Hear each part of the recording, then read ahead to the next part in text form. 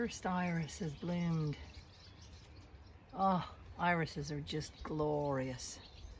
Hopefully I'll have many more as the iris season goes. I do love irises, and it looks great with the backdrop of the honesty, the purple honesty. And you can see all my geraniums from last that survived the winter. They're still in the vine house. And the last of the tulips, this beautiful big black one.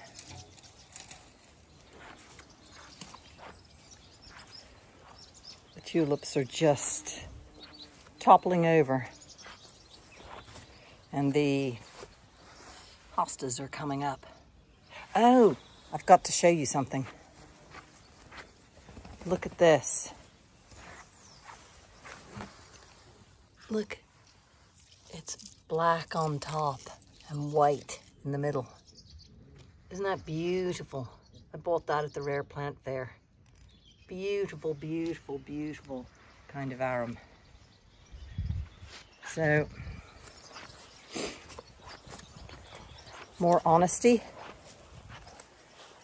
Look at those. Lugwort, and I can't remember what that is off the top of my head. But the leaf structures are taking off. See all the different textured leaves. And then the columbine is about to all flower. No, that's not columbine. Oh God, my brain is not functioning properly. But I love all the different textured leaves. It's something I'm trying to actively achieve. Look at that for a tulip with its teeth. And then I've got a fondness for geums. Look at the geums. So more of those tulips. Look at this combination. Isn't that lovely? The blue and the geums.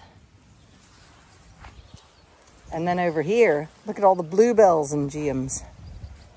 Yay! And then these are an African kind of lily that are coming out.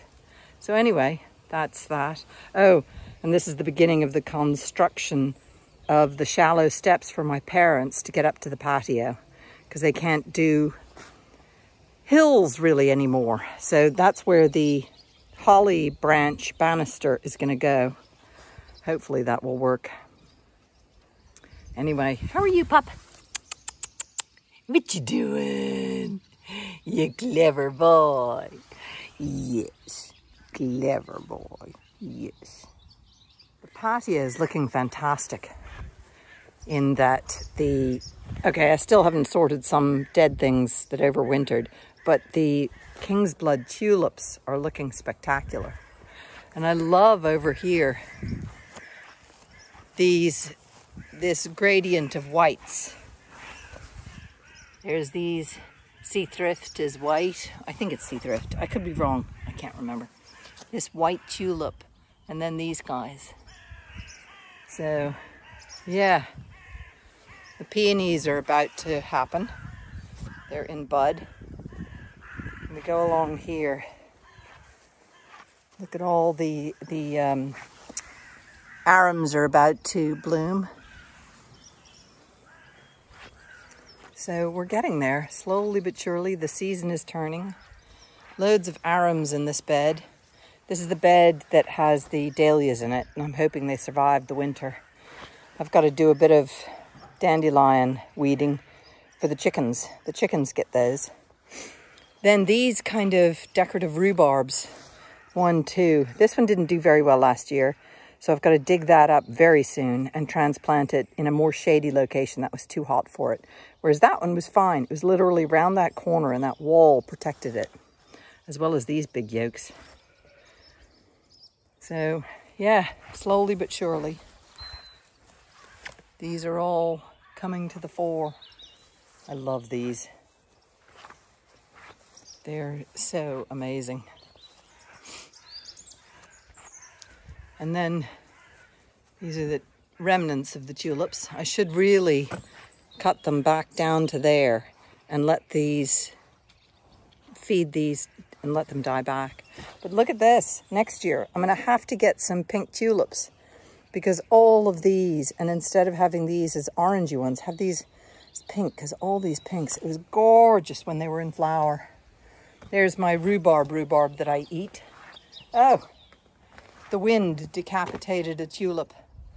You can see the tulips are doing a bit of a dance. Looks like rain in the distance.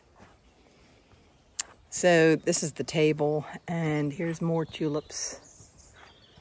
And my black bamboo, which isn't doing as well as I would like. C'est la vie, that's life.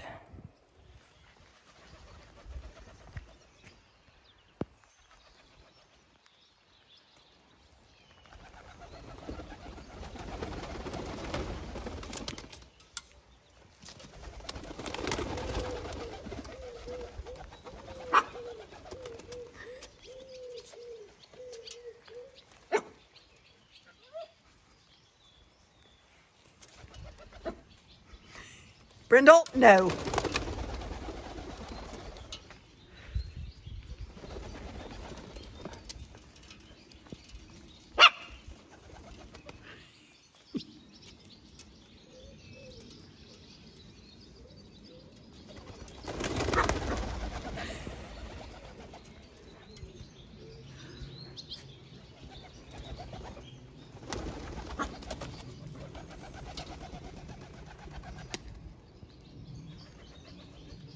Java, you're never going to get one.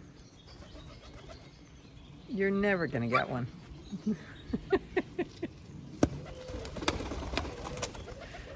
Guys, leave them be. Inca, enough. Enough, enough, enough. Leave them be. Leave them be.